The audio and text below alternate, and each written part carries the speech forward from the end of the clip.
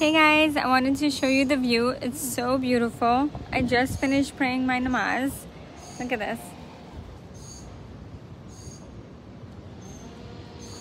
I can't see what you're saying, but I'm just holding the phone.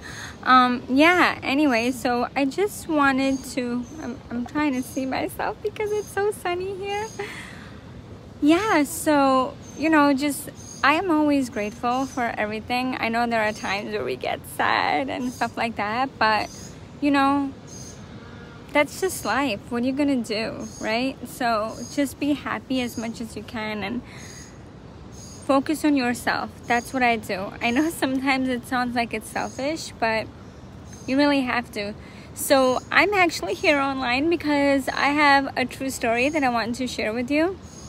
And it happens to me a lot, but when it happened yesterday in Florida, I was like, oh my God, like nobody's gonna believe this.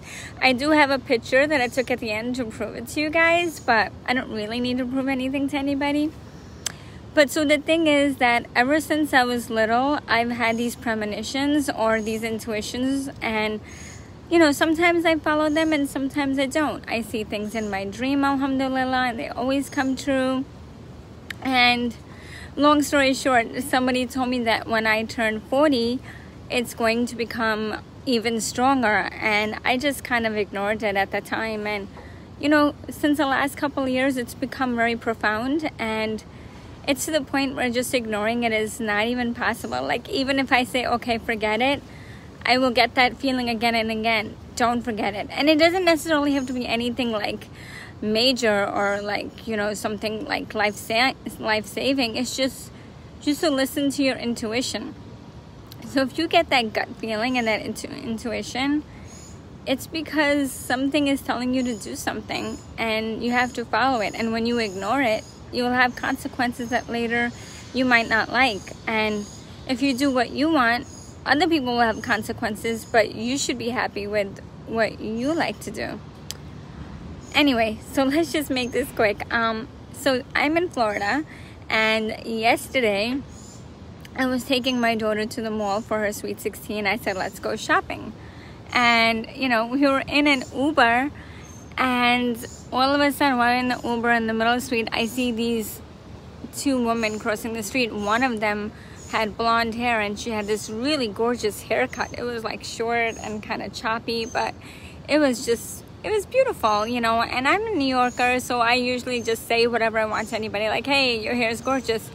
So I thought about rolling the window down and letting her know, oh my gosh, girl, that haircut is awesome.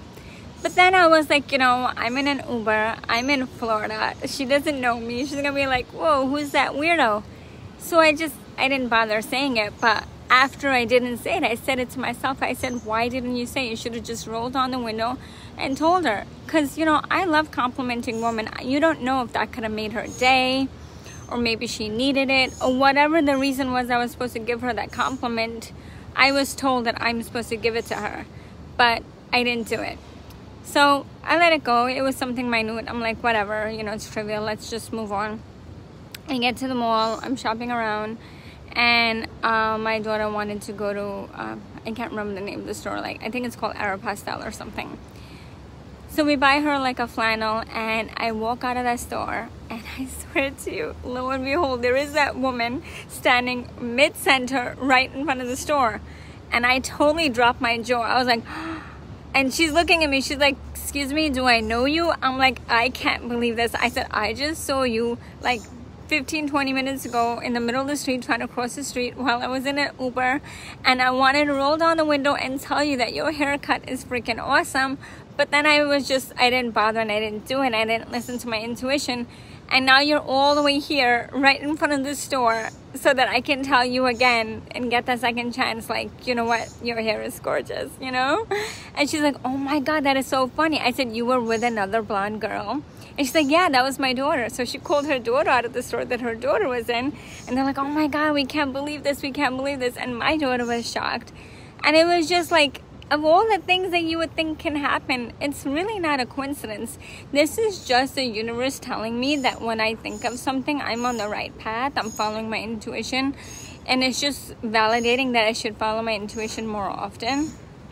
And that maybe the universe loves me, you know? So I don't know, but it's not like these things happen like very little to me. They happen a lot, and when I say a lot, I mean like a lot.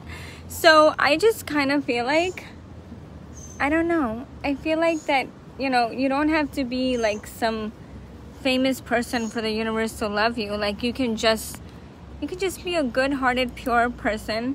And you know, it's funny because my prayers, they always come true, mashallah. Like, you know, and I'm praying for my health, and I'm sure it'll be okay sooner than later. I'm just a little worried, but inshallah it'll be okay. But everybody else I pray for, I'm telling you, every single time, like it always comes true, like all the time. So I'm just like, wow, yesterday was such a beautiful validation of my life and the love that God has for me and stuff. And I wanted to share it. I was like, you know, there's probably people in this world that think like God is not listening, but he's always listening. Like, and sometimes you just have to believe it. You don't always have to find out. But then there's these, you know, synchronization that happens in this world that you do end up finding out.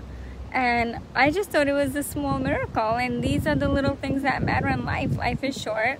There is no point in arguing with people.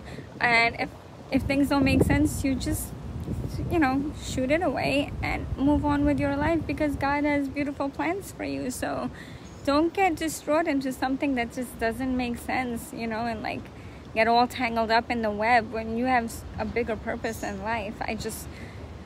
That's what I feel. So I'm trying to find my purpose. I love helping women, and I think that, you know, helping other people that have suffered through pain like I have, and I'm just very raw when I speak, and I think that's my talent. Honestly, you don't have to be like a football player or like a championship in the Olympics. You can have an ordinary talent, but just be really good at it and just be very satisfied with being extraordinarily ordinary. Do you know what I mean? Like, you don't have to be sad that you're ordinary. It's a beautiful thing to be ordinary. So many are underprivileged. But anyway, that's kind of going on tangent. But so yeah, oh, it's really hot here. But I want to show you the view one more time. Let me show you the view, guys. Look at that. MashaAllah, so blessed. We celebrated Zara's Sweet 16 here. We just set up, had a little party. I'll post my pictures later. And it's super hot, so I think I'm gonna go back inside and have some breakfast, but I just wanted to pray. So I've been praying on the towel here with my Versace skirt. That's okay. Yeah, so if you have a gut feeling, follow it. I'll talk to you guys later. Ta-ta from Manila K. Love you. Bye.